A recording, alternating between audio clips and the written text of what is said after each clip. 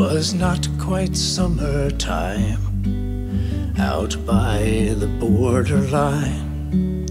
I stopped for thirst one day at a Smith's along the way, and there by fireside was the brightest pair of emerald eyes, the belle of Gretna green, her hair a golden brown, if e'er one be so blessed.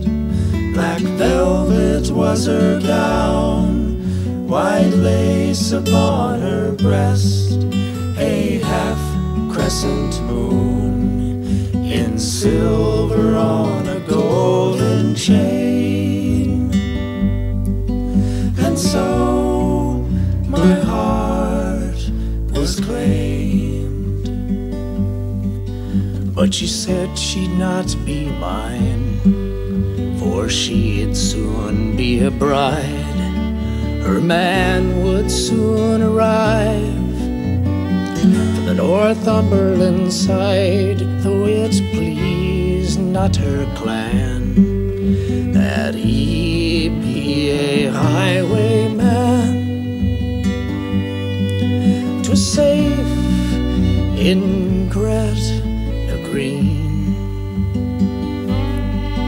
so I drank a sad farewell that night in starry spell. And as I bid goodbye, the smith drew me aside.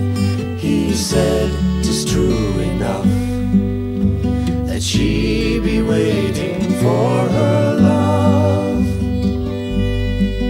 'Tis all in vain in mind." For 10 years ago today, but 7 miles away, the dragoons rode him down. 'Neath Blackford's oak was found, and no one to this day has had the heart to tell her his fate. That half-crescent moon in his hand,